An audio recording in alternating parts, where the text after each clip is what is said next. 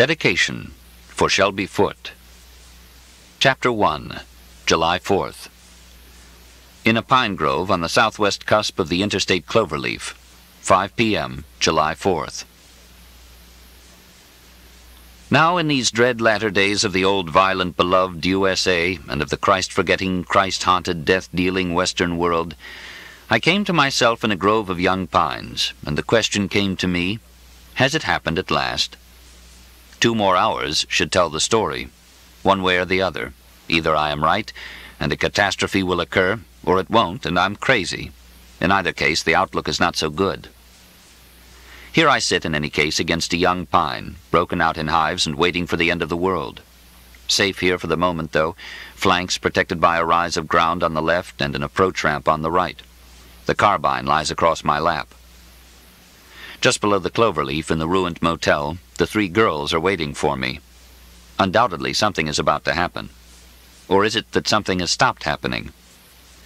Is it that God has at last removed his blessing from the USA, and what we feel now is just the clank of the old historical machinery, the sudden jerking ahead of the roller coaster cars as the chain catches hold and carries us back into history with its ordinary catastrophes, carries us out and up toward the brink from that felicitous and privileged siding, where even unbelievers admitted that if it was not God who blessed the USA, then at least some great good luck had befallen us, and that now the blessing or the luck is over, the machinery clanks and the chain catches hold, and the cars jerk forward? It is still hot as mid-afternoon. The sky is a clear rinsed cobalt after the rain. Wet pine growth reflects the sunlight like steel knitting needles. The grove steams and smells of turpentine.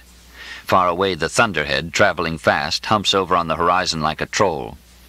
Directly above, a hawk balances on a column of air rising from the concrete geometry of the cloverleaf. Not a breath stirs. The young pine I am sitting against has a tumor and is bowed to fit my back. I am sweating and broken out in hives from drinking gin fizzes, but otherwise quite comfortable. This spot, on the lower reaches of the southwest cusp, was chosen carefully. From it I command 3 directions of the interstates, and by leaning over the lip of the culvert can look through to the 4th, eastern approach. Traffic is light, an occasional milk tanker and produce trailer. The hawk slants off in a long flat glide toward the swamp. From the angle of its wings one can tell it is a marsh hawk. One of the roof tiles of the motel falls and breaks on the concrete. The orange roof of the Howard Johnson Motel reminds me of the 3 girls in rooms 203, 204, and 205. Thoughts of the girls and the coming catastrophe cause my scalp to tingle with a peculiar emotion. If the catastrophe occurs, I stand a good chance, knowing what I know about it, of surviving it. So do the girls. Surviving with 1 girl who likes you is not such a bad prospect, but surviving with 3 girls, all of whom like you and each of whom detests the other 2, is both horrible and pleasant. Certainly enough to make one's scalp tingle with a peculiar emotion. Another reason for the prickling sensation is that the hives are worse. Fiery wheels bloom on my neck. My scalp feels airy and quilted, and now and then pops a hair root like a dirigible, popping its hawsers one by one. These are bad times. Principalities and powers are everywhere victorious. Wickedness flourishes in high places. There is a clearer and more present danger, however, for I have reason to believe that within the next 2 hours an unprecedented fallout of noxious particles will settle hereabouts, and perhaps other places as well. It is a catastrophe whose cause and effects and prevention are known only to me. The effects of the evil particles are psychic rather than physical. They do not burn the skin and rot the marrow. Rather do they inflame and worsen the secret ills of the spirit and rive the very self from itself. If a man is already prone to anger, he'll go mad with rage. If he lives affrighted, he will quake with terror. If he's already abstracted from himself, he'll be sundered from himself and roam the world like Ishmael. Here in my pocket is the very means of inoculating persons against such an eventuality, or of curing them, should it overtake them. Yet so far only 4 persons have been inoculated, myself and the 3 girls yonder in the motel. Just below me, abutting the deserted shopping plaza, rises the yellow brick barn and silo of St. Michael's. A surprisingly large parish it was, big enough to rate a Monsignor. But the church is empty now, abandoned 5 years ago. The stained glass is broken out. Cliff swallows nest in the fenestrae of its concrete screen. Our Catholic Church here split into three pieces. 1, the American Catholic Church, whose New Rome is Cicero, Illinois. 2, the Dutch schismatics who believe in relevance but not God. 3, the Roman Catholic remnant, a tiny scattered flock with no place to go. The American Catholic Church, which emphasizes property rights and the integrity of neighborhoods, retained the Latin Mass and plays the Star-Spangled Banner at the elevation. The Dutch schismatics in this area comprise several priests and nuns who left Rome to get married. They threw in with the Dutch schismatic Catholics. Now several divorced priests and nuns are importuning the Dutch cardinal to allow them to remarry. The Roman Catholics hereabouts are scattered and demoralized. The one priest, an obscure curate, who remained faithful to Rome, could not support himself and had to hire out as a fire watcher. It is his job to climb the fire tower by night and watch for brush fires below and for signs and portents in the skies. I, for example, am a Roman Catholic, albeit a bad one. I believe in the Holy Catholic, Apostolic, and Roman Church, in God the Father, in the election of the Jews, in Jesus Christ, his Son, our Lord, who founded the Church on Peter, his first vicar, which will last until the end of the world. Some years ago, however, I stopped eating Christ in communion, stopped going to Mass, and have since fallen into a disorderly life. I believe in God and the whole business, but I love women best, music and science next, whiskey next, God fourth, and my fellow man hardly at all. Generally, I do as I please. A man, wrote John, who says he believes in God and does not keep his commandments is a liar. If John is right, then I'm a liar. Nevertheless, I still believe. A couple of buzzards circle the interchange a mile high. Do I imagine it, or does one cock his head and eye me for meat? Don't count on it, old fellow. Thoughts about the coming catastrophe and the three girls cause my scalp to tingle with a peculiar emotion.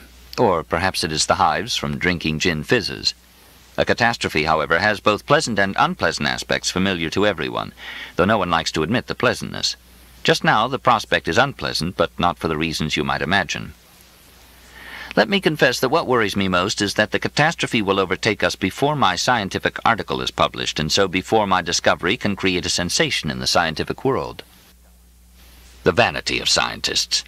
My article, it is true, is an extremely important one, perhaps even epical in its significance.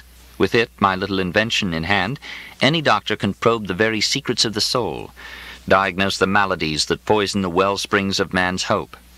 It could save the world or destroy it, and in the next 2 hours will very likely do one or the other, for as any doctor knows, the more effective a treatment, the more dangerous it is in the wrong hands. But the question remains, which prospect is more unpleasant, the destruction of the world, or that the destruction may come before my achievement is made known? The latter, I must confess, because I keep imagining the scene in the director's office the day the Nobel Prize is awarded. I enter, the secretaries blush, my colleagues horse around. The director breaks out the champagne and paper cups, like Houston Control after the moon landing. "Hats off, gentlemen," cries the director in his best derisive style, from him the highest accolade. "A toast to our local Pasteur. No, rather the new Copernicus, the latter-day Archimedes, who found the place to insert his lever and turn the world not upside down, but right side up." If the truth be known, scientists are neither more nor less vain than other people. It is rather that their vanity is the more striking as it appears side by side with their well-known objectivity. The layman is scandalized, but the scandal is not so much the fault of the scientist as it is the layman's canonization of scientists, which the latter never asked for. The prayer of the scientist, if he prayed, which is not likely, "Lord, grant that my discovery may increase knowledge and help other men. Failing that, Lord, grant that it will not lead to man's destruction. Failing that, Lord, grant that my article in Brain be published before the destruction takes place." Room 202 in the motel is my room. Room 206 is stacked to the roof with canned food, mostly Vienna sausage and Campbell's soup, 15 cases of early times bourbon whiskey, and the world's great books. In the rooms intervening, 203, 204, and 205, are to be found Ellen, Moira, and Lola, respectively. My spirits rise. My quilted scalp pops another hair root. The silky albumin from the gin fizzes coats my brain membranes. Even if worst comes to worst, is there any reason why the four of us cannot live happily together, sip toddies, eat Campbell's chicken and rice, and spend the long summer evenings listening to Lola play the cello and reading aloud from the world's great books stacked right alongside the cases of early times, beginning with Homer's first words, "Sing, O goddess, the anger of Achilles," and ending with Freud's last words, "But we cannot help them and cannot change our own way of thinking on their account"? Then we can read the great ideas, beginning with the first volume, Angel to Love. Then we can start over, until the Campbell soup and early times run out. The sun makes bursts and halos through the screen of pine needles. The marsh hawk ends his long glide into the line of cypresses, which are green as paint against the purple thunderhead. At first glance all seems normal hereabouts, but a sharp eye might notice one or two things amiss. For one thing, the inner lanes of the interstate, the ones ordinarily used for passing, are in disrepair. The tar strips are broken. A lichen grows in the oil stain. Young mimosas sprout on the shoulders. For another thing, there is something wrong with the motel. The roof tiles are broken.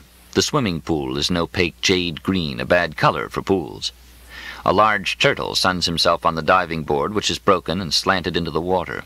2 cars are parked in the near lot, a rusty Cadillac and an Impala convertible with vines sprouting through its rotting top. The cars in the shopping center were burnt out during the Christmas riot 5 years ago. The motel, though not burned, was abandoned and its rooms inhabited first by lovers, then by bums, and finally by the native denizens of the swamp, dirt daubers, moccasins, screech owls, and raccoons. In recent months the vines have begun to sprout in earnest. Possum grape festoons Rexall drugs yonder in the plaza. Scuppernong all but conceals the A&P supermarket. Poison ivy has captured the speaker posts in the drive-in movie, making a perfect geometrical forest of short cylindrical trees. Beyond the glass wall of the motel dining room still hangs the Rotary banner. Is it the truth? Is it fair to all concerned? Will it build goodwill and better friendship? But the banner is rent, top to bottom, like the temple veil. The vines began to sprout in earnest a couple of months ago. People do not like to talk about it. For some reason they'd much rather talk about the atrocities that have been occurring ever more often. Entire families murdered in their beds for no good reason. The work of a madman, people exclaim. Last Sunday, as I was walking past the house of a neighbor, Barry Bocock, a Boeing engineer transplanted from Seattle, I spied him riding his tiny tractor mower like a big gringo astride a burro. The next moment my eye was caught by many tiny vines sprouting through cracks in the concrete slab and beginning to cover the antique bricks that Barry had salvaged from an old sugar mill. Barry got off his tractor simply by standing up and walking. "It looks as though your slab is cracked, Barry," I told him. Barry frowned and, seeming not to hear, began to show me how the tractor could cut grass right up to the bark of a tree without injuring the tree. Barry Bocock is the sort of fellow who gives the most careful attention to details, especially to those smaller problems caused by germs. A very clean man, he walks around his yard in his shorts, and if he should find a pustule or hickey on his clean, hairy, muscular legs, he takes infinite pains examining it, squeezing it, noting the character of the pus. One has the feeling that, to Barry, there is nothing wrong with the world that couldn't be set right by controlling germs and human wastes. One Sunday he invited me into his backyard and showed me the effluents from his new septic tank, letting it run into a drinking glass, where in fact it did look as clear as water. But when I called his attention to the vines cracking his slab, he seemed not to hear and instead showed me his new mower.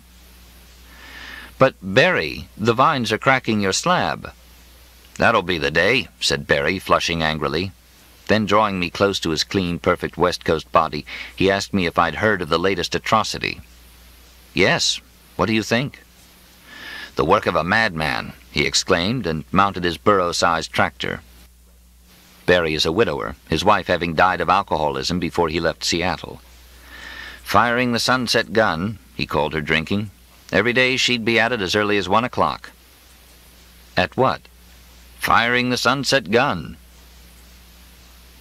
The buzzards are lower and more hopeful, rocking their wings this way and that and craning down for a look. When I think of Barry, I can't help but wonder whether he, not I, should be the doctor. What with his keen interest in germs, boils, hickeys, boo-boos, pustules, scabs, and such. Moreover, I could tell from Barry's veiled expression when I mentioned the vines sprouting that he knew of my own troubles, and that he was accordingly discounting my alarm. Physician, heal thyself. The truth is that, though I am a physician, my health, especially my mental health, has been very poor lately. I am subject to attacks of elation and depression, as well as occasional seizures of morning terror. A few years ago, my wife left me, running off with an Englishman, and I've led an irregular life ever since. But to admit my infirmities is not necessary to discredit my discoveries, which stand or fall on scientific evidence. After all, Van Gogh was depressed, and Beethoven had a poor time of it. The prophet Hosea, if you will recall, had a bad home life. Some of the best psychiatrists, it is hardly necessary to add, have a few problems of their own, little rancors and terrors and such. Who am I, you might well wonder? Let me give a little dossier. I am a physician, a not very successful psychiatrist, an alcoholic, a shaky middle-aged man subject to depressions and elations and morning terrors, but a genius nevertheless who sees into the hidden causes of things and erects simple hypotheses to account for the glut of everyday events. A bad Catholic, a widower and cuckold whose wife ran off with a heathen Englishman and died on the island of Cozumel, where she hoped to begin a new life and see things afresh. My afflictions attract some patients, repel others. People are generally tolerant. Some patients, knowing my frailties, calculate I'll understand theirs. I am something like Old Doc in Western movies. If you catch Old Doc sober, he's all right, etc. In fact, he's some kind of genius. I heard he went to Harvard, etc., etc. Not that I make much money. Sensible folk, after all, don't have much use for a doctor who sips toddies during office hours. So I'm obliged to take all kinds of patients, not merely terrified and depressed people, but people suffering with bowel complaints, drug heads with beriberi and hepatitis, Bantus shot up by the cops shot up by Bantus. Lately, however, I've discouraged patients in order to work on my invention. I don't need the money. Fortunately for me, my wife, who left me and later died, either didn't or wouldn't change her will, and so bequeathed me 40,000 shares of R.J. Reynolds' stock she inherited from her father. Loose bark from the pine is beginning to work through my shirt. My scalp is still quilted. My throat is whistling with hives. Albumin molecules from the gin fizzes hum like bees in the ventricles of my brain, yet I feel quite well. Where's the sniper? Shading my eyes, I examine every inch of the terrain. A flag stirs fitfully on its pole beside the green rectangle dug into the slope of the near ridge like a step. It is the football field of the Valley Forge Academy, our private school, which was founded on religious and patriotic principles and to keep Negroes out.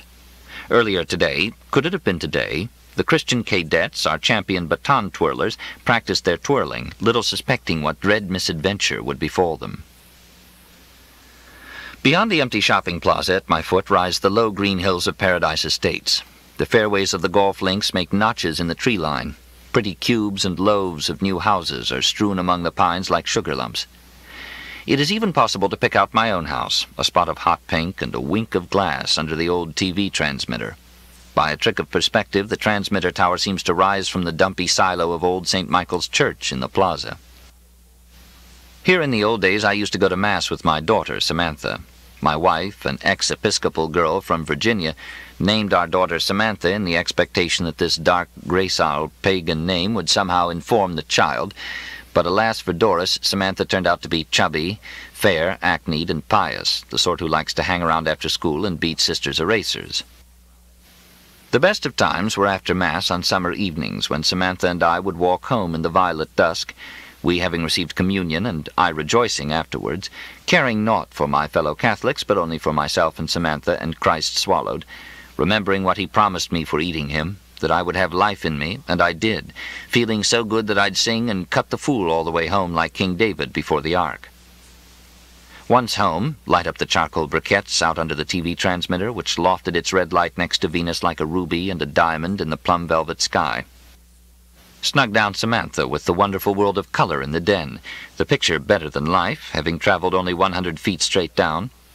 Back to the briquettes, take 4, 5, 6 long pulls from the court of early times, shout with joy for the beauty of the world, sing Fincan del Vino from Don Giovanni, and Holy God, we praise thy name, conceive a great heart-leaping desire for Doris, Go fetch Doris, whose lip would curl at my proposal, but who was nonetheless willing, who in fact, now that she thought of it, was as lusty as could be, her old self once again, a lusty Shenandoah Valley girl, apple queen of the Apple Blossom Festival in Winchester.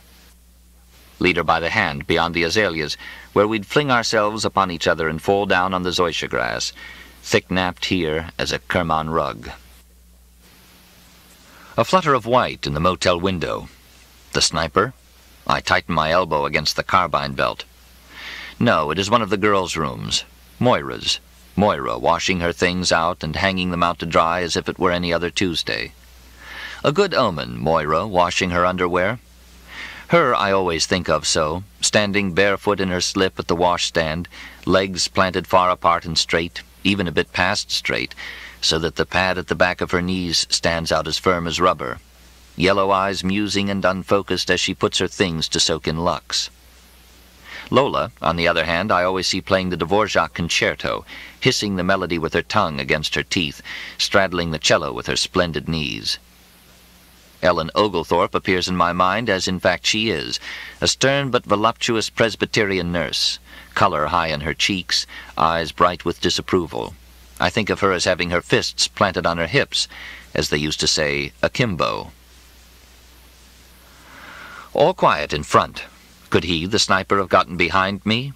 I turn around slowly, keeping under the low-spreading limbs of the longleaf. Beyond the hump of the interchange rise the monoliths of Fedville, the federal complex including the hospital, where I spent almost as much time as a patient as doctoring, the medical school, the NASA facility, the Behavioral Institute, the Geriatrics Center, and the Love Clinic. In Love, as it is called, volunteers perform sexual acts singly, in couples, and in groups, beyond viewing mirrors in order that man might learn more about the human sexual response. Next door is Geriatrics Rehabilitation, or Geri Rehab, a far-flung complex of pleasant, low-lying, white-roofed Daytona-type buildings. Here, old folk from Tampa to Tucson are treated for the blues and boredoms of old age. These good folk, whose physical ailments are mostly cured nowadays, who at 85, 90, even 100, are as spry as can be, limber-jointed, smooth-faced, supple of artery, nevertheless often grow inexplicably sad. Though they may live in the pleasantest senior settlements where their every need is filled, every recreation provided, every sort of hobby encouraged, nevertheless many grow despondent in their happiness, sit slack and empty-eyed at shuffleboard and ceramic oven. Fishing poles fall from tanned and healthy hands. Golf clubs rust. Reader's Digests go unread. Many old folk pine away and even die from unknown causes like victims of a voodoo curse. Here in Geri Rehab, these sad oldsters are encouraged to develop their creative and altruistic potential. Yet mysterious deaths, and suicides too, continue to mount. The last Surgeon General's report named the nation's #1 killer as Senior Citizens' Enemy, known locally as the St. Petersburg Blues. To my left, white among the cypresses, are the old frame buildings of the Little Sisters of the Poor. During the week, the Little Sisters run a school for poor children, black and white, feed and clothe them, and on weekends conduct religious retreats for Christian folk. The scientists help the sisters with the children during the week. On weekends, Christians come to make retreats and pray for the conversion of communists. The scientists, who are mostly liberals and unbelievers, and the businessmen, who are mostly conservative and Christian, live side by side in Paradise Estates. Though the two make much of their differences, one speaking of outworn dogmas and creeds, the other of atheism and immorality, etc., etc., to tell the truth, I do not notice a great deal of difference between the two. Both sorts are generally good fellows, good fathers and husbands who work hard all day, come home at 5:30 to their pretty homes, kiss their wives, toss their rosy babies in the air, light up their charcoal briquettes, or perhaps mount their tiny tractor mowers. There are minor differences. When conservative Christian housewives drive to town to pick up their maids in the hollow, the latter ride on the back seat in the old style. Liberal housewives make their maids ride on the front seat. On Sundays, Christian businessmen dress up and take their families to church, whereas unbelieving scientists are apt to put on their worst clothes and go bird-watching. As one of my behaviorist friends put it, "My cathedral is the blue sky, and my pilgrimage is for the ivory-billed woodpecker." the fabulous and lordly bird that some say still inhabits the fastness of the swamp. Beyond the cypresses, stretching away to the horizon, as misty as a southern sea, lies the vast Honey Island swamp. Smudges of hummocks dot its savanna-like islands. The north-south interstate, crossing it on a causeway, flies due south straight as two lines drawn with a ruler to converge at a point on the horizon. From the hummocks arise one or two wisps of smoke. Yonder in the fastness of the swamp dwell the dropouts from and cast-offs of and rebels against our society. Ferocious black Bantus who use the wilderness both as a refuge and as a guerrilla base from which to mount forays against outlying subdivisions and shopping plazas. All manner of young white derelicts who live drowsy, sloth-like lives, sustaining themselves on wild melons and catfish and green turtles and smoking Choctaw cannabis the livelong day. The lonely hummocks, once the haunt of raccoon and alligator, are now rubbed bare as monkey islands at the zoo by all manner of disaffected folk. Bantu guerrillas, dropouts from Tulane and Vanderbilt, MIT and Loyola, draft dodgers, deserters from the Swedish Army, psychopaths and pederasts from Memphis and New Orleans, whose practices were not even to be tolerated in New Orleans, anti-papal Catholics, malcontented Methodists, ESPers, UFOers, Aquarians, ex-Ayn Randers, Choctaw Zionists who have returned to their ancestral hunting grounds, and even a few old graybeard Kerouac beats, wiry old sourdoughs of the spirit who carry pilgrim staffs, recite sutras, and leap from hummock to hummock as agile as mountain goats. The town where I keep an office is north and to my right. By contrast with the swamp, the town has become a refuge for all manner of conservative folk, graduates of Bob Jones University, retired Air Force colonels, passed-over Navy commanders, ex-Washington, D.C. policemen, patriotic chiropractors, 2 officials of the National Rifle Association, and 6 conservative proctologists. Paradise Estates, where I live now, is another matter. Directly opposite me, between swamp and town, its houses sparkle like jewelry in the sunlight. Emerald fairways run alongside sleepy bayous. Here, everyone gets along well, heathen and Christian, Jew and Gentile, northerner and southerner, liberal and conservative. The northerners, mostly businessmen and engineers from places like Kenosha and Sheboygan and Grosse Pointe, actually outnumber the southerners. But they, the northerners, have taken to southern ways like ducks to water. They drink toddies and mint juleps and hold fish fries with hush puppies. Little black jockeys fish from mirrors in their front yards. Life-size mammy dolls preside over their patios.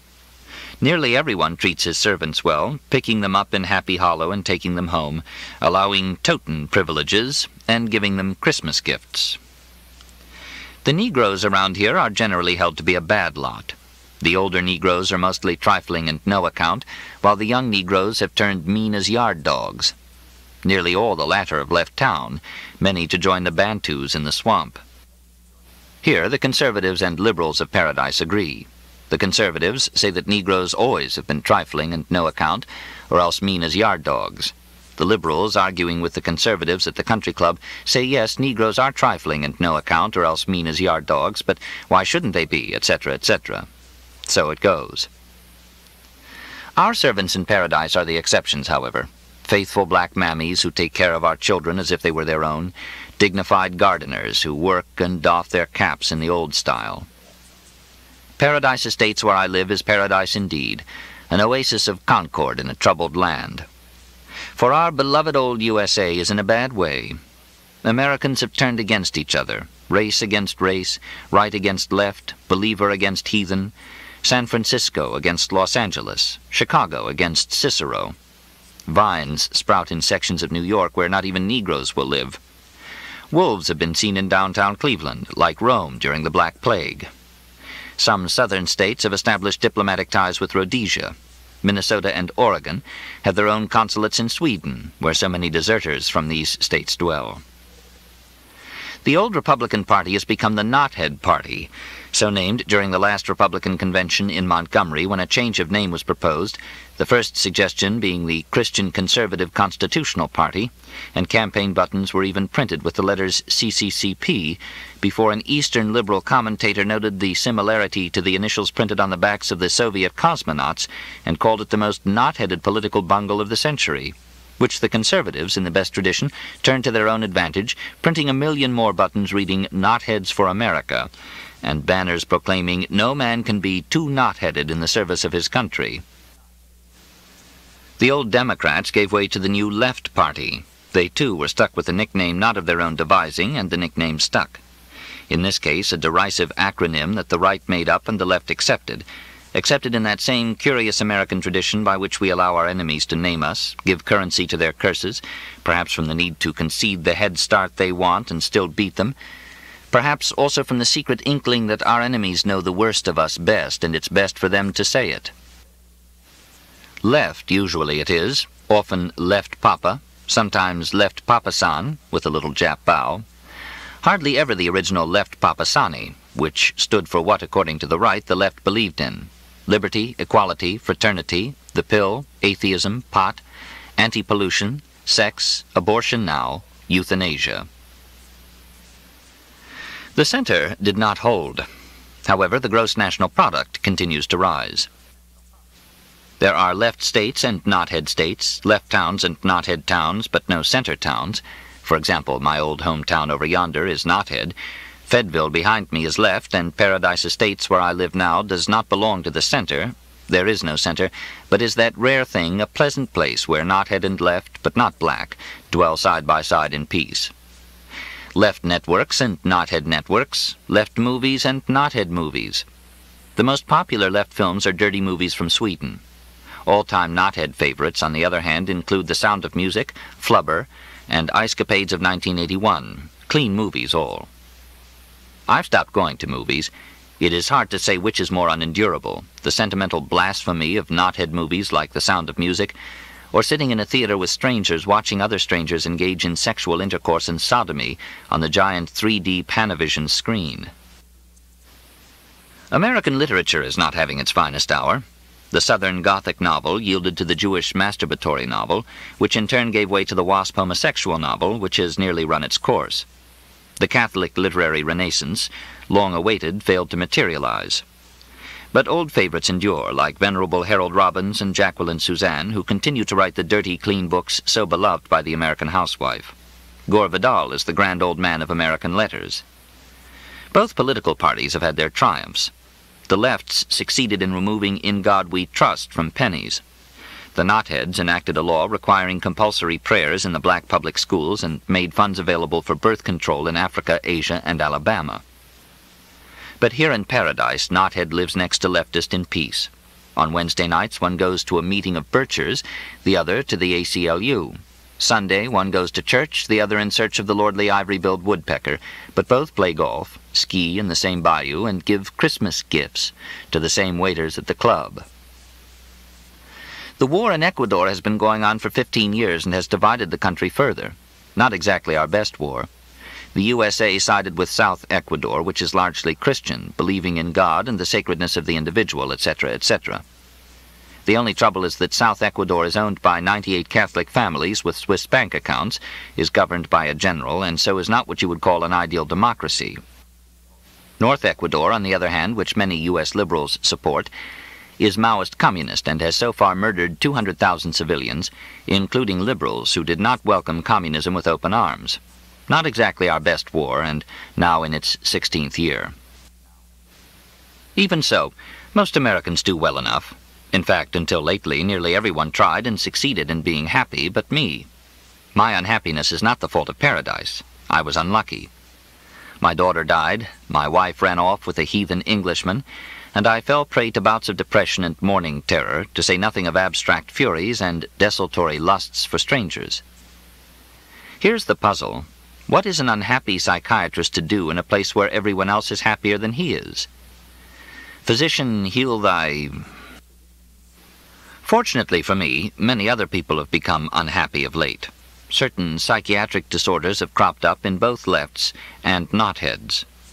Conservatives have begun to fall victim to unseasonable rages, delusions of conspiracies, high blood pressure, and large bowel complaints. Liberals are more apt to contract sexual impotence, morning terror, and a feeling of abstraction of the self from itself. So it is that a small knothead city like my hometown yonder can support half a dozen proctologists, while places like Berkeley or Beverly Hills have a psychiatrist in every block. It is my misfortune, and blessing, that I suffer from both liberal and conservative complaints, e.g. both morning terror and large bowel disorders, excessive abstraction and unseasonable rage, alternating impotence and satyriasis. So that at one and the same time I have great sympathy for my patients and lead a fairly miserable life. But my invention has changed all this. Now I know how to be happy and make others happy. With my little machine I can diagnose and treat with equal success the morning terror of liberals and the apoplexy of conservatives. In fact, it could save the USA if we can get through the next hour or so. What's wrong with my eyes? My field of vision is narrowing from top to bottom. The world looks as if it were seen through the slit of a gun turret. But of course, my eyes are swelling with hives. It could only come from the delicious gin fizzes prepared for me by Lola, my lovely cellist. Still, I feel very well. My brain, lubricated by egg white from the gin fizzes, hums like a top. Pangs of love for the 3 girls, 2 anyhow, pierce my heart. How beautiful did God make woman! Yet I am able to observe every detail of the terrain through my turret slit. A single rank weed, I notice, has sprouted overnight in the sand trap of number 12 fairway next to the interstate right-of-way. This despite the fact that the champs are to play here tonight under the arcs. Faraway church steeples puncture the globy oaks. Ordinary fat grayish clouds sail over the town blown by map winds with pencil lines. The sand trap and the clouds put me in mind of being 10 years old and in love and full of longing. The first thing a man remembers is longing, and the last thing he is conscious of before death is exactly the same longing. I've never seen a man die who did not die in longing. When I was 10 years old, I woke one summer morning to a sensation of longing. Besides the longing, I was in love with a girl named Louise, and so the same morning I went out to this same sand trap where I hoped chance would bring us together. At the breakfast table I took a look at my father with his round head, his iron-colored hair, his chipper red cheeks, and wondered to myself, at what age does a man get over this longing? The answer is, he doesn't. My father was so overwhelmed with longing that it unfitted him for anything but building Martin houses. My father, also a physician, had his office in town, and I kept it, poor place though it was, even after I became a professor at the medical center. We are not exactly a distinguished family. My father was a failed physician who also drank.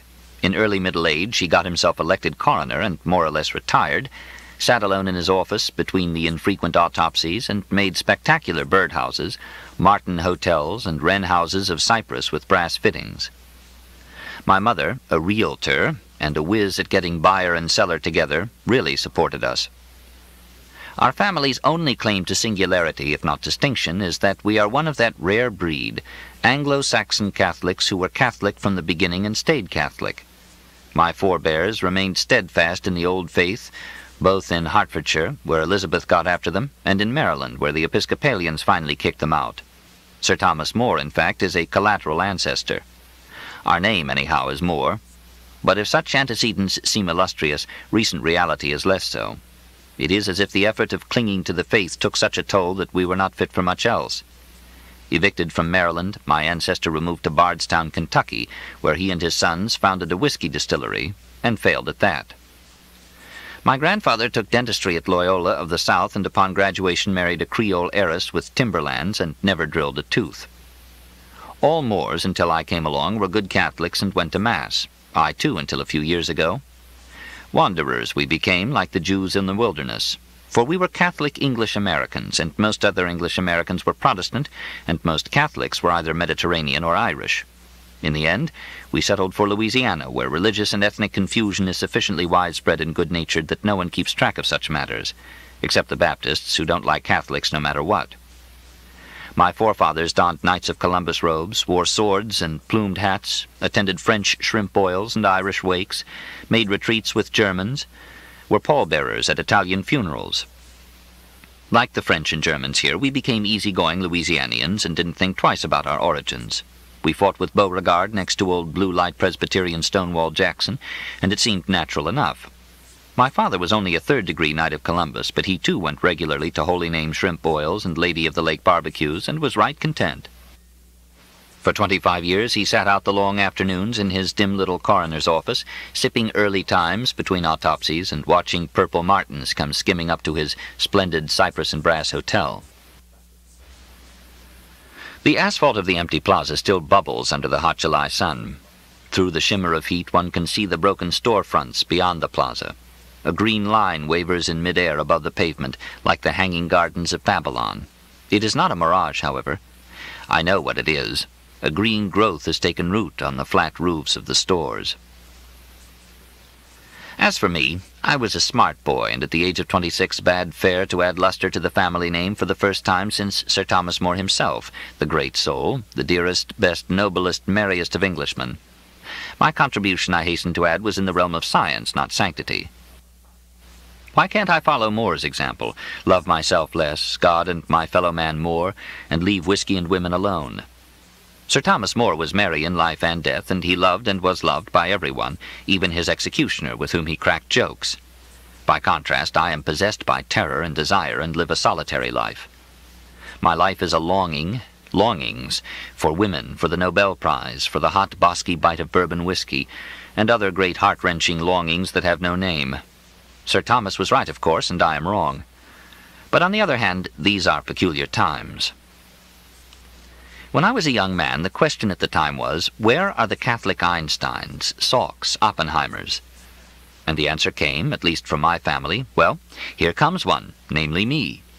The local Catholic paper and the KC magazine roped me up, along with some well-known baseball players, band leaders, and TV personalities. It was the end of the era of Lawrence Welk, Perry Como, Bing Crosby, Stan Musial, Ed McMahon, all good Catholics, good fellows, decent family men, etc., etc., though not exactly the luminaries of the age. John Kennedy was the exception, and the question was, who was going to take their place, let alone measure up to Einstein?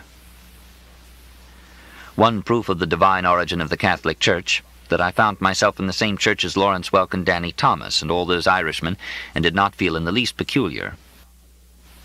What happened was that as a young physician in New Orleans, I stumbled onto an extraordinary medical discovery, wrote an article for the Journal of the American Medical Association that was picked up by Time, Newsweek, and the papers. Caption under Time photo, "Psychic fallout?" ? In Newsweek, "Doctor treats doctors in switch." Headline in the New York Daily News, "Beautiful girl intern disrobes. Fallout cause, says doc." I was the doc, and a very promising doc at that. How many doctors achieve fame in their 20s? Alas, the promise didn't pan out. Alas, the promise didn't pan out. On the contrary, there followed 20 years of silence and decline. My daughter, Samantha, died. My wife ran off with a heathen Englishman. Come to think of it, I haven't seen a Christian Englishman for years. And I left off research, left off eating Christ in communion, and took to sipping early times instead, and seeking the company of the fair sex, as they used to say. My wife and I lived a good life. We used to get up in the morning in a beautiful house, sit down to breakfast in our enclosed patio, watch Barbara Walters talk about sexual intercourse on the Today Show. Nevertheless, I fell prey to morning terror, shook like a leaf at the breakfast table, and began to drink vodka with my grits. At the same time that I developed liberal anxiety, I also contracted conservative rage and large bowel complaints. But, and here is the point, the period of my decline was also a period of lying fallow and of the germination of some strange, quirky ideas. Toynbee, I believe, speaks of the return, of the man who fails and goes away, is exiled, takes counsel with himself, hits on something, sees daylight, and returns to triumph. First, reader, and especially my fellow physicians, let me set forth my credentials, recall to your mind my modest discovery 20 years ago, as well as give you an inkling of my recent breakthrough. Do you recall the heavy sodium experiments that were conducted years ago in New Orleans under the stands of the Sugar Bowl Stadium, and the mysterious accident that put an end to the same? There occurred an almost soundless explosion, a whisk like tearing silk. A few people were killed, and a curious yellow lens-shaped cloud hung over the French Quarter for a day or two. Here's what happened. At the time, I was encephalographer in residence at Tulane University. Part of my job was to do encephalograms on students, with the hope of eliminating those who were subject to the sundry fits and seizures that were plaguing universities at the time, conservative fits and radical seizures. Another duty was to assist the team of physicists assigned to the secret Vieux Carré project under the Sugar Bowl. I doubled as medical officer and radiation monitor. The physicists were tinkering with the heavy sodium pile by means of which they hoped to hit on a better source of anti-cancer radiation than the old cobalt treatment. The heavy sodium was obtained from the massive salt domes of southern Louisiana, where it occurs, along with the heavy chloride iron, as a trace element. The experiment was promising for two reasons. One was that heavy sodium radiation was thought not to injure normal tissues, hence no X-ray burns. The other was evidence that it destroyed cancer cells in mice. The long and short of it is that the reactor got loose, killed a brace of physicists, sent up an odd yellow cloud, and accordingly rated a headline on the second page of the New York Daily News, as might a similar accident at Oak Ridge or Los Alamos. In the weeks that followed, however, I noticed something curious, and so made my to-date sole contribution to medical annals. You may still find it in the textbooks, where it usually rates a footnote as Moore's paradoxical sodium radiation syndrome. Something peculiar happened in the Tulane Psychiatric Hospital, where I was based. Nobody thought to make a connection between these peculiar events and the yellow cloud. Was it not John Locke who said that the mark of genius is the ability to discern not this thing or that thing, but rather the connection between the two? At any rate, I noticed a remarkable change in the hospital people. Some of the patients got better, and some of the psychiatrists got worse. Indeed, many of our most disturbed patients, the suicidal, the manic, the naked, the catatonic, in short, the mad, were found one morning sitting fully clothed and in their right minds. A number of residents and staff physicians, on the other hand, developed acute symptoms out of the blue. One doctor, for example, a noted authority on schizophrenia, uttered a hoarse cry on rounds, hurled himself through a window, ran over the levee, and disappeared into the waters of the mighty Mississippi. Another, a lady psychologist, and by the way a very attractive person and something of a radio-TV personality, stripped off her clothing in staff conference and made gross sexual overtures to several male colleagues, hence the somewhat inaccurate headline in the New York Daily News. A third case, a fellow resident and good friend of mine, a merry, outgoing person both at work and play, underwent a marked personality change. In the hospital he became extremely cold and mean, abstracted and so absorbed with laboratory data that he treated his patients like guinea pigs in a cage. While in his off-duty hours he began to exhibit the lewdest sort of behavior, laying hands on strange women like a drunken sailor. Shortly thereafter I awoke one morning, and it occurred to me that there might be a connection between these peculiar events and the lens-shaped cloud. For though I attached no weight to the superstitions flying around, one good soul, a chambermaid in the hospital, said that the yellow cloud had driven the demons out of the mad patients and into the doctors. Nevertheless, it did occur to me that the cloud might have contained and turned loose something besides demons. I ordered esoteric blood chemistry on both sane patients and mad doctors. Sure enough, both groups had significant levels of heavy sodium and chloride in their blood. What I didn't know at the time, and what took me 20 years to figure out, was why some got better and others got worse. I know now that the heavy ions have different effects on different brain centers. For example, heavy sodium radiation stimulates Brodmann Area 32, the center of abstractive activity or tendencies toward angelism, while heavy chloride stimulates the thalamus, which promotes adjustment to the environment, or, as I call it without prejudice, bestialism. The two conditions are not mutually exclusive. It is not uncommon nowadays to see patients suffering from angelism-bestialism. A man, for example, can feel at one and the same time extremely abstracted and inordinately lustful toward lovely young women who may be perfect strangers. So ran my report in the JAMA, a bald observation of a connection without theory. The explanation, now that I look back on it, seems so simple now. Then I was like Benjamin Franklin getting a jolt from his kite and having no notion what hit him. Now I know. A second thunderhead, larger and more globular, is approaching from the north. A breeze springs up. There is no thunder, but lightning flickers around inside the cloud like a defective light bulb.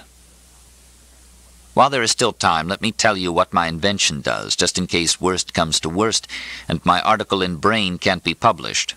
Since catastrophe may overtake us within the hour, I am dictating these words into a pocket recorder, so that survivors poking around the ruins of Howard Johnson's 100 years from now will have a chance of avoiding a repetition. My discovery, like all great scientific breakthroughs, is simplicity itself.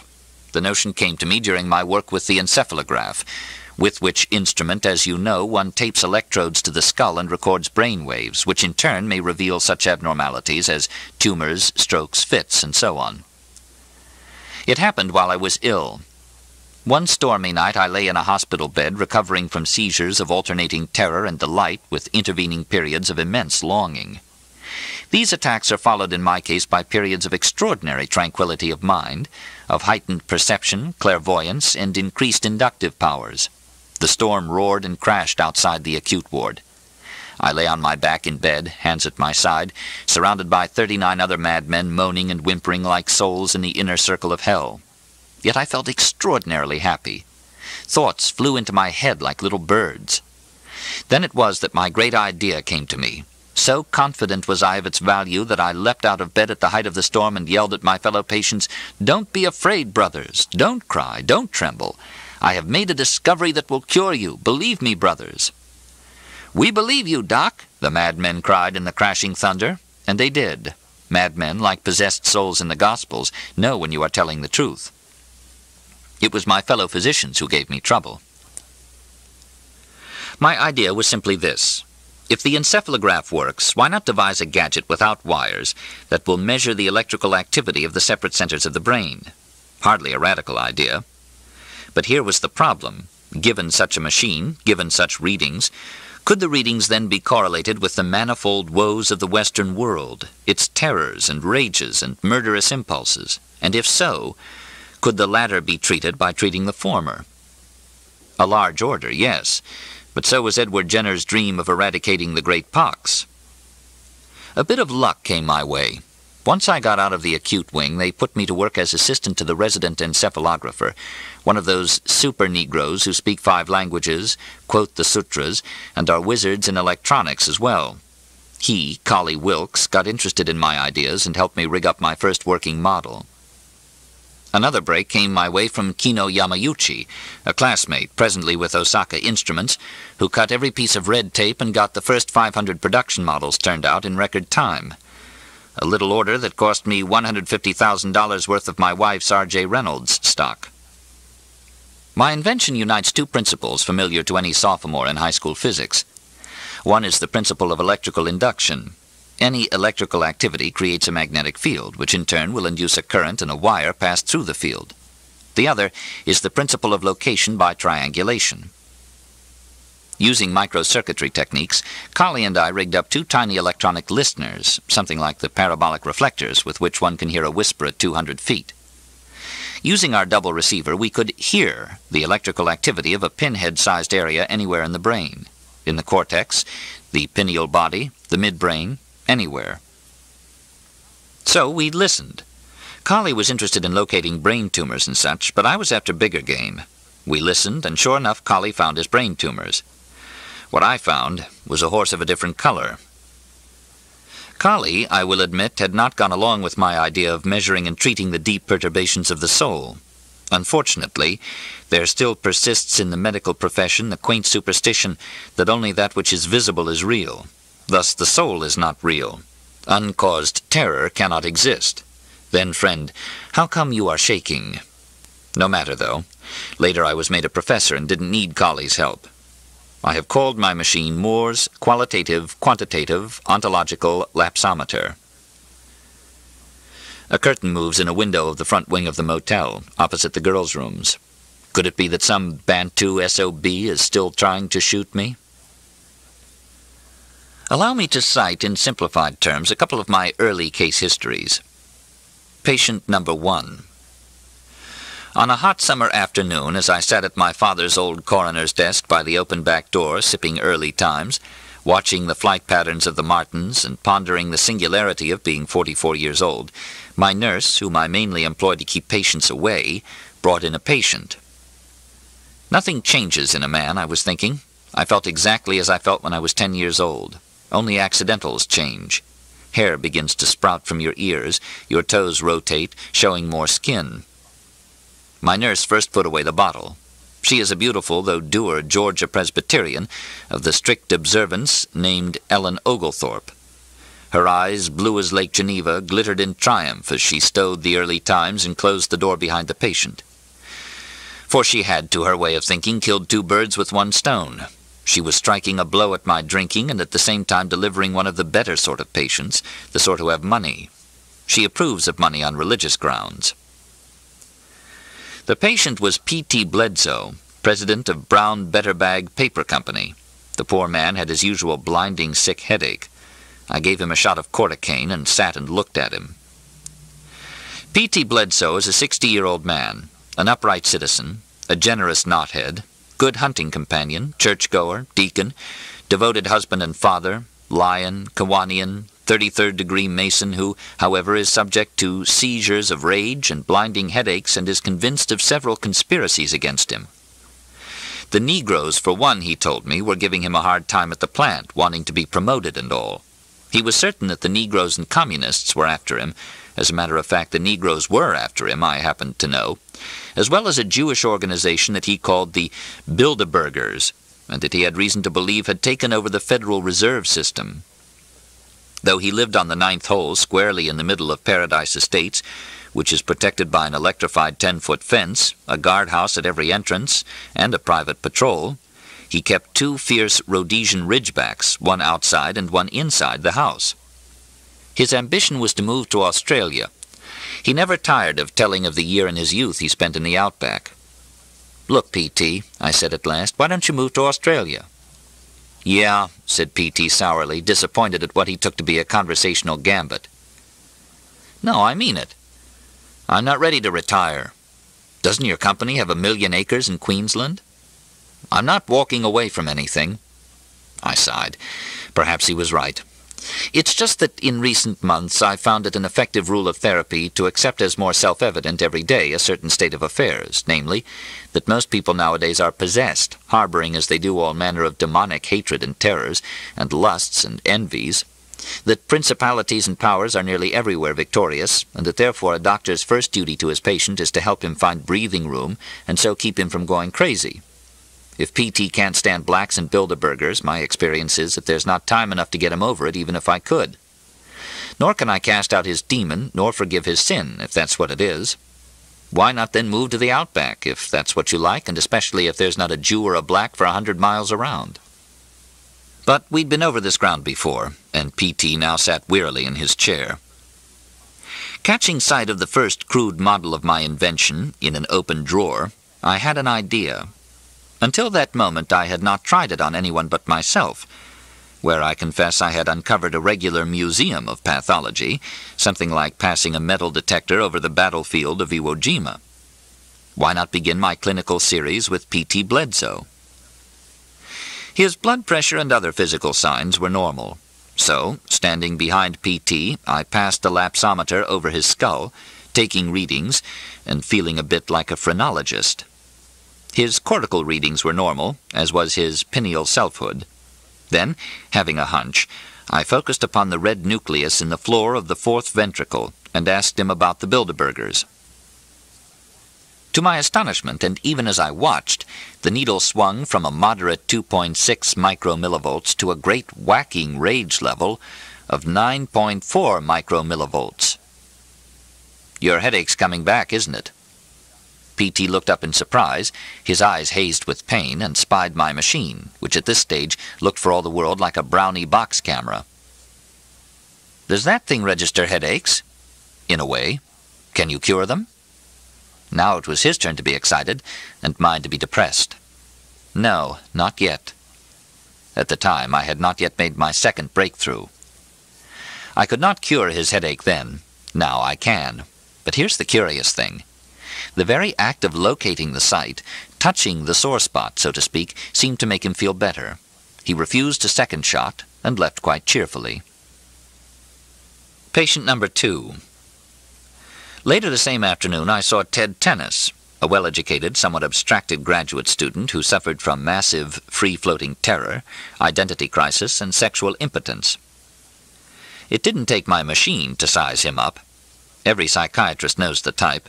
The well-spoken, slender young man who recites his symptoms with precision and objectivity, so objective that they seem to be somebody else's symptoms, And above all with that eagerness, don't you know, as if nothing would please him more than that his symptom, his dream, should turn out to be interesting, a textbook case. "Allow me to have a proper disease, doctor," he all but tells me.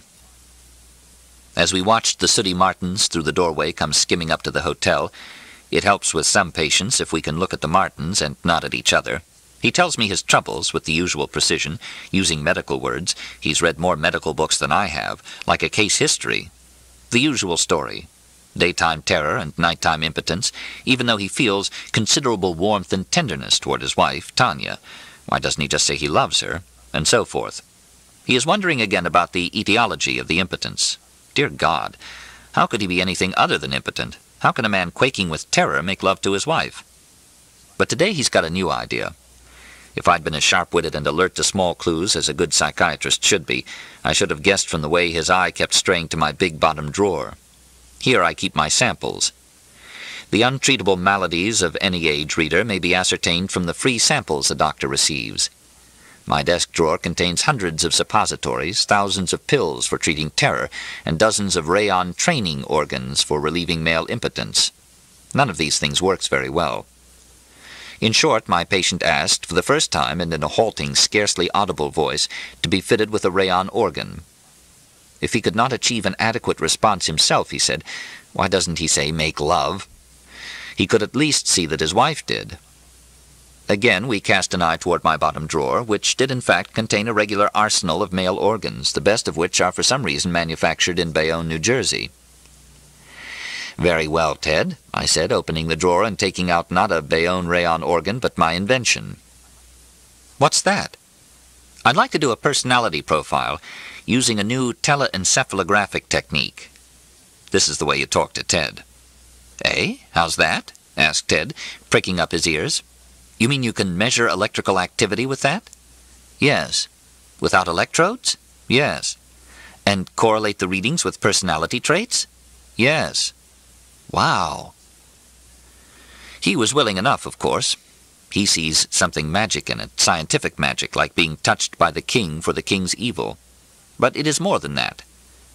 When I touched him, strange, but this happened earlier with P.T. Bledsoe, he already seemed better.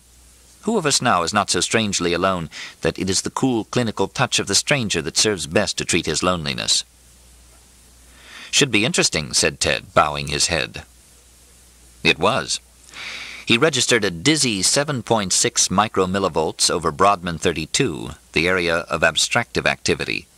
Since that time, I've learned that a reading over 6 generally means that a person has so abstracted himself and from the world around him, seeing things as theories and himself as a shadow, that he cannot, so to speak, re-enter the lovely ordinary world. Instead, he orbits the earth and himself. Such a person, and there are millions, is destined to haunt the human condition like the Flying Dutchman. Ellen Oglethorpe peeped in and closed the door again as discreetly as if we were lovers. Her eyes sparkled. She was having a good day. 2 rich patients in one day. Ted Tennis's wife, Tanya, is a Milwaukee beer heiress, and their house in paradise is bigger than mine. Over his celiac plexus, soothed though he was, he still clocked a thunderous anxiety of 8.7 micromillivolts. His hand trembled slightly against mine, and all at once I could see how he lived his life, shuddering in orbit around the great globe, seeking some way to get back. Don't I know? We are 2 of a kind, winging it like Jupiter and spying comely maids below and having to take the forms of swans and bulls to approach them. Except that he, good heathen that he is, wished only to re-enter his own wife. I, the Christian and the fornicator. "Well?" he asked anxiously when I had finished. So I told him my findings, and he listened with the intensest interest, but I made the mistake of using such words as angelism, spiritual apogee, etc., all of which are just technical words to me, but had the wrong connotations to him. He's a biologist, so he looked disappointed. "Look, Tom," said Ted patiently, "all I want is a Bayonne Rayon training member. Would you—" "Okay, you can take your pick. If—" I opened the drawer of members. "If?" "If you follow my prescription first." "Oh, very well." "First, take these." I write him a prescription. "Now, tomorrow, here's what you do." "Yes?" "Instead of taking the carpool home tomorrow, walk." "Walk 25 miles on the interstate?" "No, walk 6 miles through the swamp. Through the swamp. He nodded dolefully, worst fears realized. Yes. Unfortunately, until we make a therapeutic breakthrough comparable to this diagnostic breakthrough, I waved my invention at him, the only way to treat a disorder like this is by rough-and-ready empirical methods, like putting an ice pack on a toothache. We don't know much about angelism. Angelism, repeated Ted sourly. So to treat angelism, you walk through a swamp. Is that worse than the indignity of strapping on a Bayonne rayon member? I gave him a few technical details about Layer 5 of Broadman Area 32. He brightened. If it's scientific, he'll do it. Well, it's worth a try. I'll do it for Tanya's sake. I'd do anything to restore our relationship along the entire spectrum. Very well. Get a compass, and after work tomorrow on Monkey Island, strike out due north across the swamp. Ted does his research on Monkey Island, in the middle of the swamp. There dwells a colony of killer apes, gorilla malignans, thought to be an unevolved descendant of one of man's ancestors. No other ape kills for pleasure. The question is, how to account for man's wickedness? Biologists, for some reason, find it natural to look for a wicked monkey in the family tree. I find it more reasonable to suppose that monkeys are blameless and that something went wrong with man. Many people hereabouts, by the way, blame the recent wave of atrocities on escaped killer apes. Some knothead whites, however, blame black gorillas. Some liberals blame white knotheads. If you measure the pineal activity of a monkey or any other subhuman animal with my lapsometer, you will invariably record identical readings at layers 1 and 2. Its self, that is to say, coincides with itself. Only in man do you find a discrepancy. Layer 1, the outer social self, ticking over, say, at a sprightly 5.4 micromillivolts, while Layer 2 just lies there, barely alive at 0.7 micromillivolts, or even 0. A naught, a gap, an aching wound. Only in man does the self miss itself, fall from itself, hence lapsometer. Suppose I could hit on the right dosage and weld the broken self whole. What if man could re-enter paradise, so to speak, and live there both as man and spirit, whole and intact man-spirit, as solid flesh as a speckled trout, a dappled thing, yet aware of itself as a self? But we were speaking of Ted. Yes, I prescribed for Ted. Ted promised to follow the prescription, and he did. The next afternoon, instead of leaving Monkey Island at 5, climbing into a sealed, refrigerated bubble top and gliding home on the interstate, home where in his glass-walled, enclosed patio he would surely sit quaking with terror, abstracting himself from himself and corrupting the here and now. Instead, he wore jeans and tennis shoes and, taking a compass reading bearing nor-northeast, struck out through Honey Island Swamp. The 6 miles took him 5 hours. At 10 o'clock that night he staggered up his backyard past the barbecue grill, half dead of fatigue, having been devoured by mosquitoes, leeches, vampire bats, tsetse flies, snapped at by alligators, moccasins, copperheads, chased by Bantu gorillas, and once even set upon and cuffed about by a couple of Michigan State dropouts on a bummer who mistook him for a parent. It was every bit the ordeal I had hoped. At that time, the only treatment of angelism, that is, excessive abstraction of the self from self, was recovery of the self through ordeal. So it came to pass that, half dead and stinking like a catfish, he fell into the arms of his good wife Tanya and made lusty love to her the rest of the night.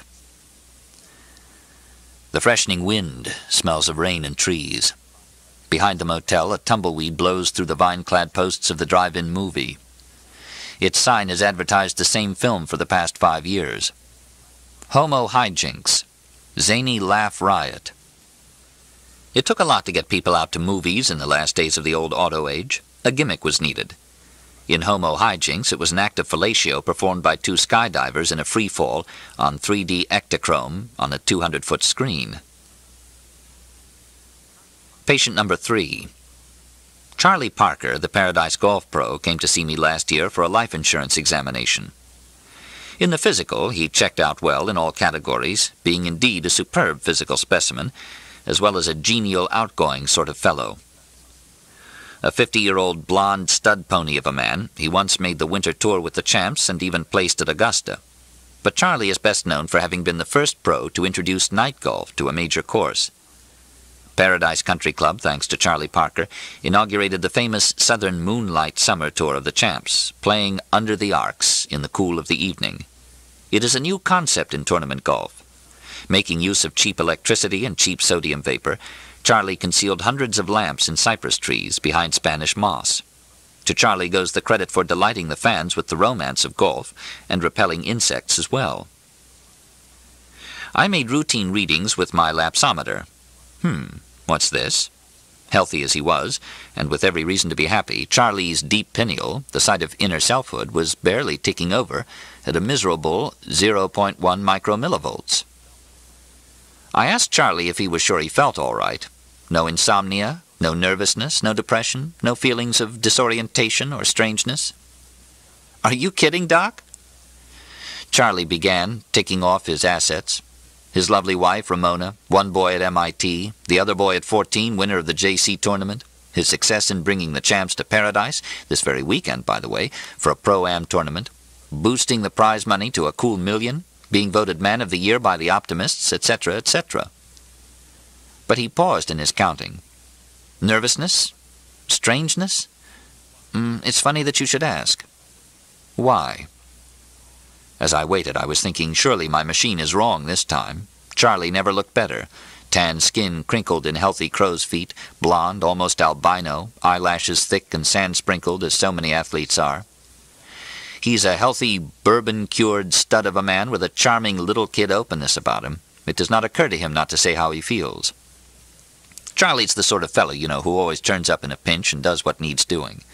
Maybe he's the best American type, the sergeant yeoman out of the hills, the good cop. When the hurricane comes, he's the fellow with the truck. Come on, we got to get those folks out of there. Charlie blinked his sandy lashes and passed a hand across his eyes. I mean, like this morning I looked at myself in the mirror and I said, "Charlie, who in the hell are you?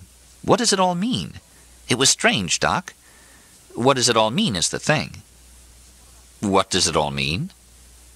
What about you, Doc? Asked Charlie with a glint in his eye, meaning, look who's asking about nervousness. But he forgave me as quickly. Doc, you ought to stay in condition. You got a good build. What you need is 18 every night under the arcs, like the other docs. I nodded, taking hope. He could be right. A note for physicians. If you listen carefully to what patients say, they will often tell you not only what is wrong with them, but also what is wrong with you. 6 months later, I was called out to Charlie's house by his wife, Ramona. Charlie was in an acute depression. As a matter of fact, I was not feeling well myself. My feet moved in glue. It was March 2nd, the anniversary of Samantha's death and the day, too, of the return of the first Martin Scouts from the Amazon basin. I'd been sitting at the back door of my office waiting for them and putting off going to see Charlie. It was 4 o'clock when I got there. Ramona and I sat there in the cathedral living room and watched Charlie in his naugahyde recliner set uncomfortably in the up position. Ramona had just got back from a garden club luncheon and still had her hat on, bright blue and fur-trimmed to match her suit. A thick white droning afternoon light filled the room. Through the open pantry door, I could see Luann, the cook, fixing to leave the kitchen with her plastic bag of scraps. The dishwasher had already shifted into the wash cycle. Chug, chug, chug. Charlie's appearance was shocking. He was dressed in sport clothes, but wore them like an old man. Aloha shirt, high-stomached shorts, but business shoes and socks. His elbows had grown tabs. His tan had an undertone of jaundice. The crow's feet around his eyes were ironed out, showing white troughs. "Did you want to see me, Charlie?" He cupped his hand to his ear. Not that he was deaf, but it was hard to hear in that room. Voices sounded reedy. The vaulted ceiling, crossed by simulated hand-hewn beams, roared like a conch. Charlie looked at me. "You look like hell, Doc." "I know." "You got a good build. You ought to stay in shape." "You're right." I was feeling bad. Samantha was dead, and the Martins had not come back. It was a bad white winter day.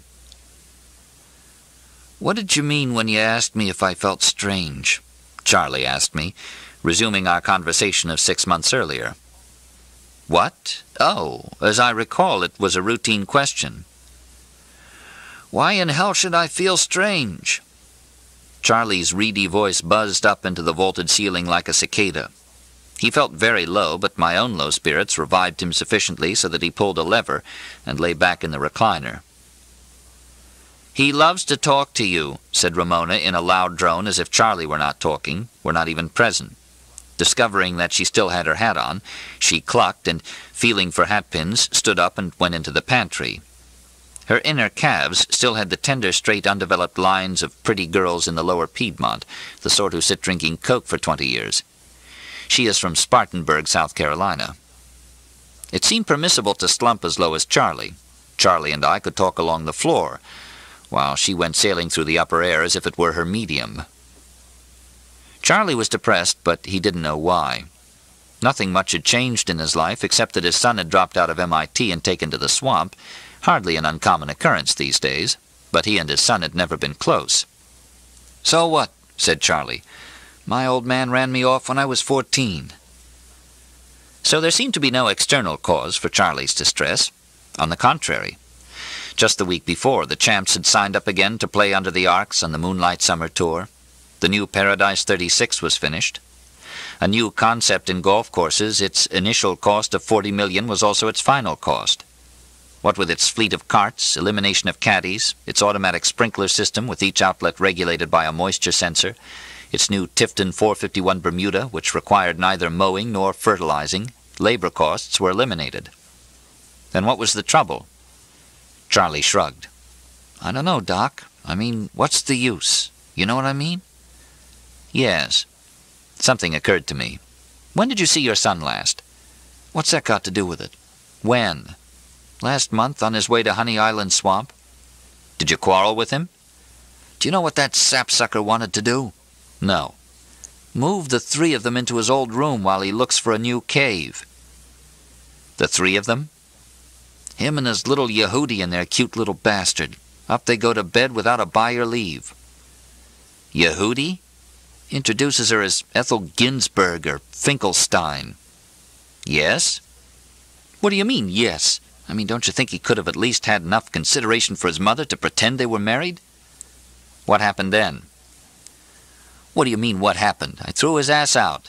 Wouldn't you have?" "I don't know." "I was thinking of my daughter, dead these 7 years. Would I have thrown her ass out if she had gone up to bed with a Ginsburg? Yes, no, I don't know." Rising unsteadily, I blew my nose and reached for my lapsometer. What I was curious about was whether his deep pineal reading stayed low during his excitement. Charlie was so wound up that he didn't even notice that I was going over his head like a barber. He kept swinging around to tell me something. It was like giving a haircut to a 3-year-old. The reading was up. Getting mad helped him. Or was it the talking? "Be still, Charlie." Charlie shut up. But he had to do something, so he started pressing buttons on his recliner. The stereo V came booming on and stayed on. In a minute, Ramona came in and turned it down. Her hat was off and her hair was piled up in tiers like a garden club arrangement. "It's a goddamn lie," said Charlie. "What's a lie?" Was he talking about the news or his son?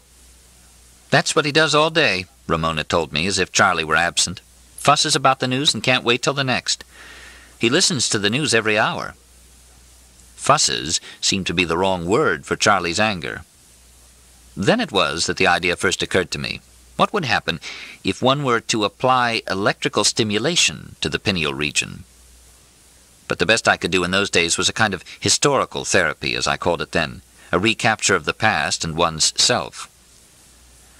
Only one thing worked with Charlie. After his anger had subsided, something in the news, the Negroes, the lefts, the love people I didn't notice, made him mad. I picked up the glass paperweight and gave it a shake to set the snow whirling. The scene was the battle above the clouds atop Lookout Mountain. "Remember when we got this, honey?" Charlie would usually say. "Yes, at Ruby Falls on our honeymoon."